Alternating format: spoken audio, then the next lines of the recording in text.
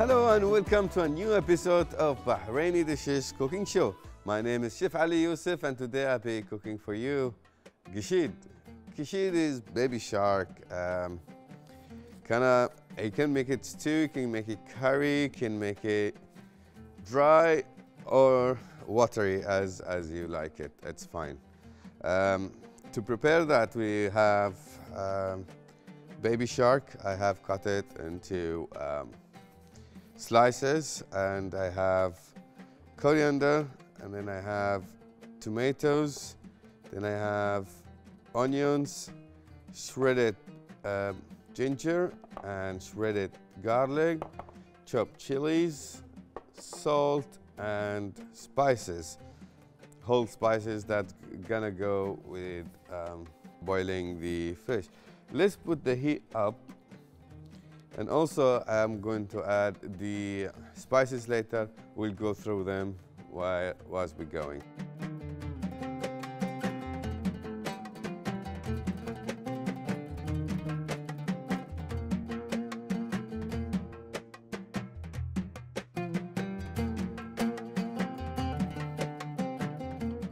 This water has been preheated, so we don't wait long time. I'm going to place the baby shark into the pot.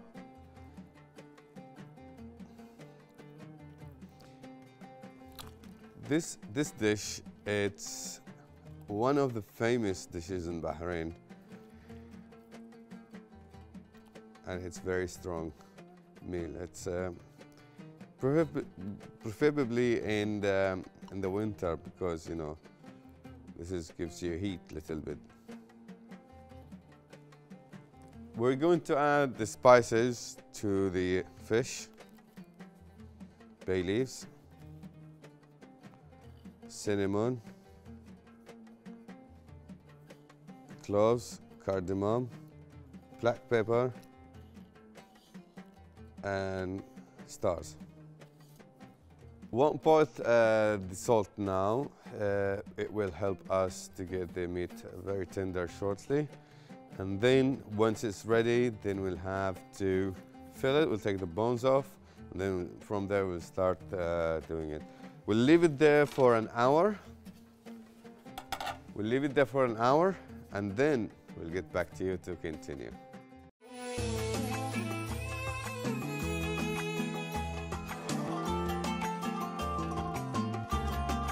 Welcome back, and we have done almost 40 minutes actually, not an hour yet, but we're gonna let it go there while we do the base of the dish actually. Let me put a little bit of turmeric. It doesn't matter how many spoons, it's just you need give it a beautiful color and better smell. Mix it. Leave it there. Put the heat up for the other pot. Turmeric is very good actually. It's an antibiotic for the food. It is very good. It's strong. Kills all the bacteria, and especially with meat. If you notice, in every dishes I do boiling, I do put turmeric. Meat, chicken, mutton, beef, fish, it has to. It cleans it up. Oil.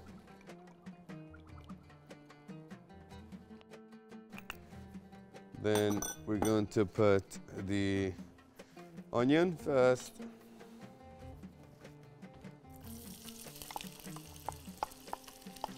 And some people like to put to include tomato paste. If you wish, you can put. If you don't want, that's still fine. It's not necessary. But I'm using today fresh tomatoes instead of tomato paste. In this dish, I'm not gonna put any whole spices.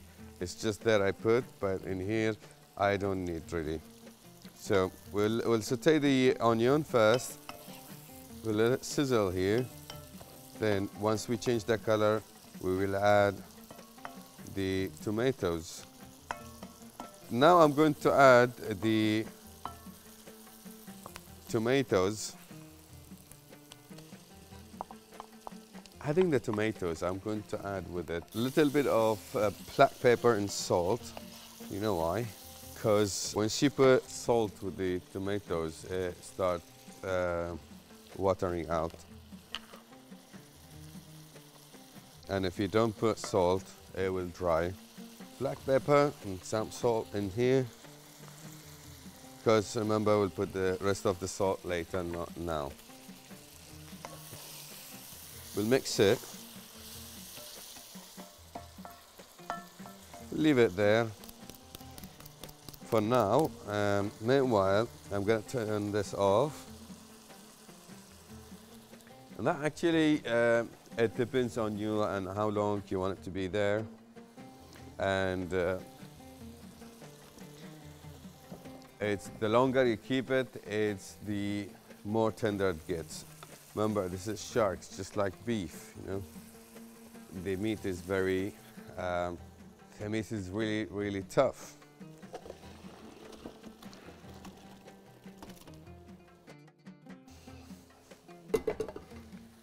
That's done there.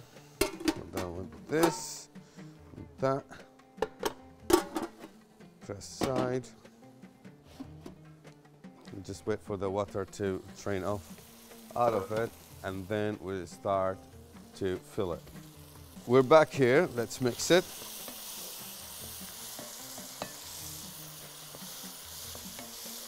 Smells good. Now I'm going to add the garlic, shredded garlic. And then I'm going to add shredded ginger. And yes, some people might ask, can we put the mix ginger and garlic paste? Can't we get it ready-made from the market? Yes, you can, but it will give you a different taste. Not the exact that you were expecting it. I'm going to reduce the heat here. As we put the heat down there, let's check this. Oh, it is tender. Actually, it's done. And see, and there's the bone. It gets off really quickly. Let me get the bowl, and let's work on this.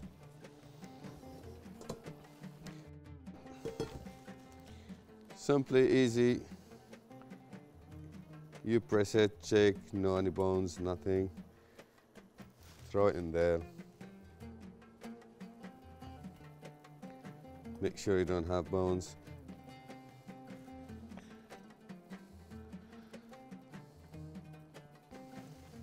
We'll do this actually, and then we'll get back to you once we're done.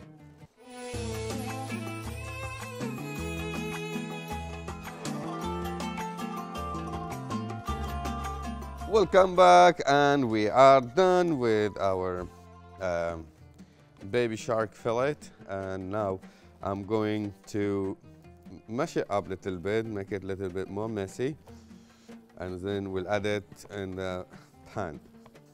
It should be messy enough, and then we will get it more messy.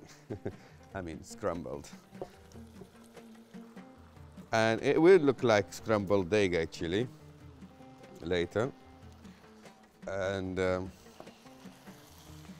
if you add water or tomato paste, it will be like stew, and you don't want a stew, right? I'm not doing stew, we're doing the gesheed thing. Almost mixed, and now I'm going, before everything else, I'm going to add fresh coriander and first I'm going to put this chopped chili.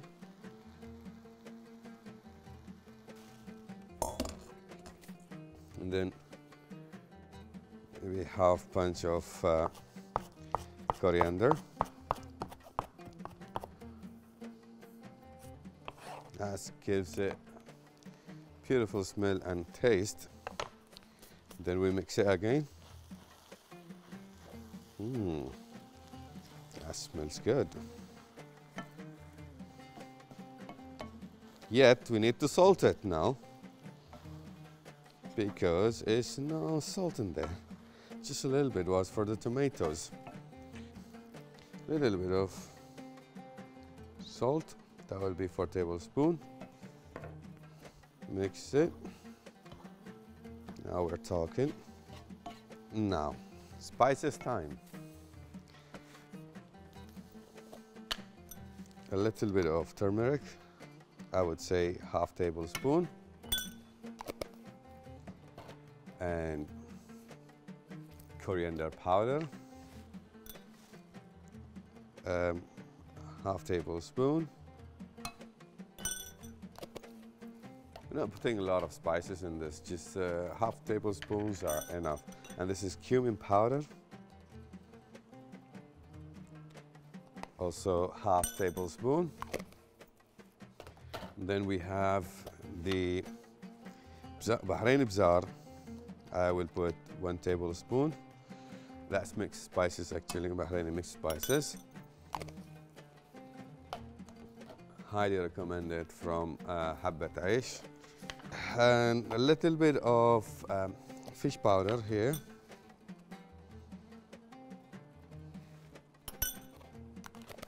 And if you wish, you can put red chili powder if you want it spicy. If not, then you just carry on as it is. Now, lemon juice. Half lemon is enough. 1 lemon juice. Mix it. A little bit of water.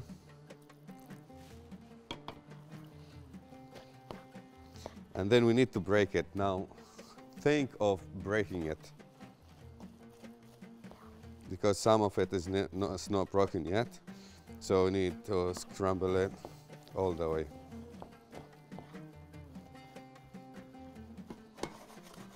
Now, reduce the heat and just leave it to have its own flavors. Get it done. I'm getting things ready to plate it. I will leave it there in almost medium to low heat, and then I leave it for 5-10 minutes, and then from there we plate it. Bear with me 5 to 10 minutes and get back to you.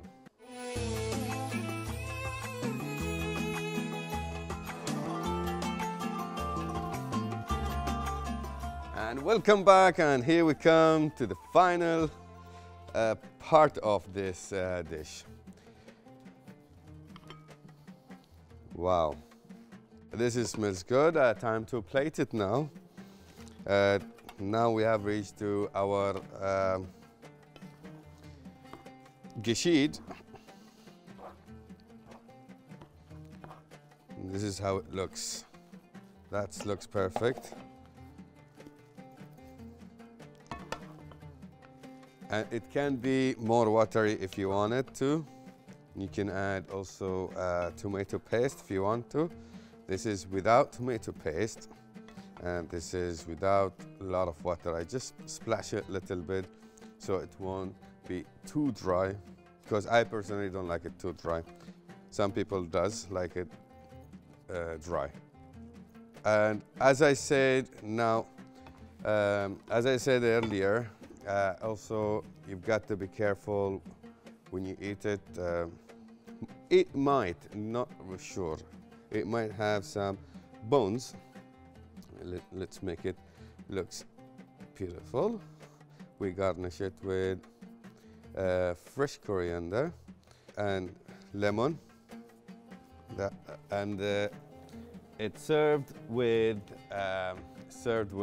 bread, our local bread, as we call it, khubz. There you go. I hope you like our gesheed.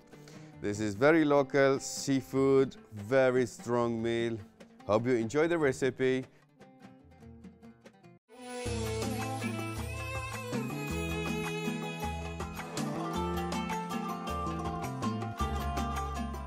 now we have done with our main dish. And now we're going to the side dish, something called khanfaroosh. Khanfaroosh is like patty cakes, small ones, sweet, served with qahwa, our Arabic coffee. And it contains saffron and rose water and semolina powder, and they got all-purpose flour. You can use flour number 2 also if you can buy it from the bakeries. And we have also sugar, and we have tin can milk and 2 eggs. That's it. We're going to mix all this together. We mix it, and then we will proof it and keep it in the fridge for at least 1 hour, because in the fridge, because it has eggs, so it has to be in the fridge.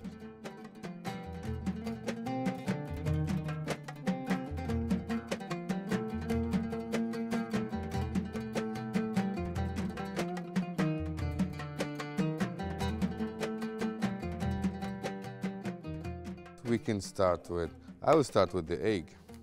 I'll start with the liquid stuff. Some people will do the egg separately because they're afraid the egg might be off or something. So followed by, as I said, I'm going with liquid first. Let's whisk the egg first. I'm going to add the milk.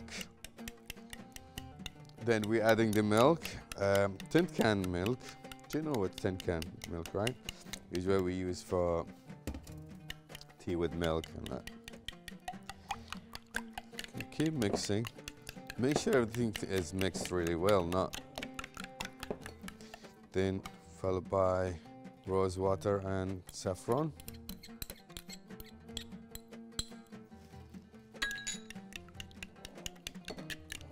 See, beautiful color in there.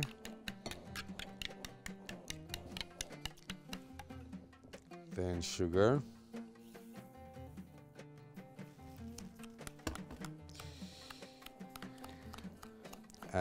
Sugar, it's 1.5 cup. It's getting thicker. Then semolina. Another, actually 2 cups of semolina.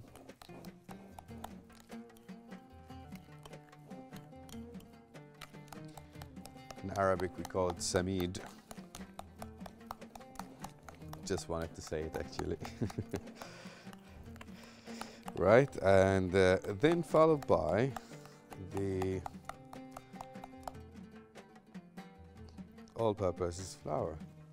Now let's mix it till it's mixed. And then before I go for frying it, I would add, they call it baking powder, and because if I put it now, it will be useless for later. So I'm adding it later, before I start frying them. And then after frying, or during frying, I'm going to add sesame seeds on the top of it. And then from there I'll show you how. Then you get the idea. We will keep this for 1 hour in the fridge, and then we get back to you to fry it.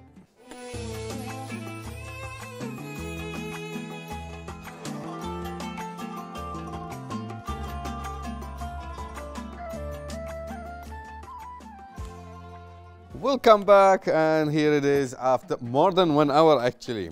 I left it and I forgot about it, and I just realized that, oh, our dough is waiting for us for khanfaroosh. Can prepare 1 spoon, a teaspoon or tablespoon, 1 tablespoon of baking powder. I'm gonna put it now because, as I told you earlier, I'm gonna put it now because I'm going to do it now. And let's put this on medium heat. And let's mix this well. And also, I'm not sure if I mentioned that to you earlier or not, but let me remind you, this khanfaroosh can be made also out of rice powder or a rice starch instead of samuli. And also, if you putting the oil, don't make it too deep. Just put it slightly, just a little bit, not too much. And I'll tell you what we're going to do with the sesame seeds. All right, this you don't have to put full spoon, yeah? We do almost half spoon. You need to have small size. You do it round. As you see, the oil is not too hot yet, but anyway, we'll still do it, don't worry. You'll do it round.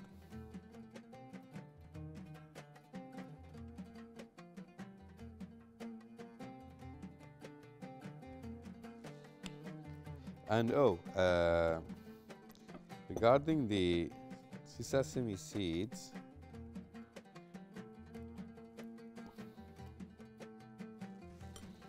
we can add it on top of it, like that. And then get the oil on top of it, because the oil is not too hot, so nothing is going on. We'll keep it that way for now. We will go on. Khanfaroosh is one of the eldest snacks or mini cakes, you could say, sweet and small and eatable at any time with Arabic coffee.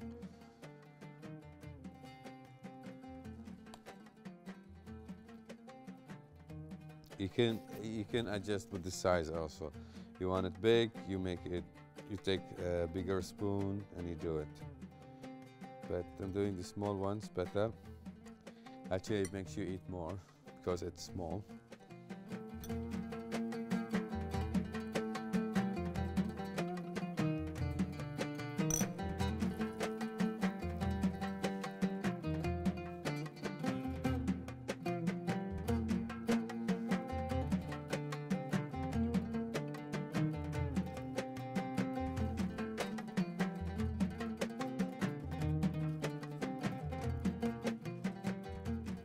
That was our khanfaroosh for today.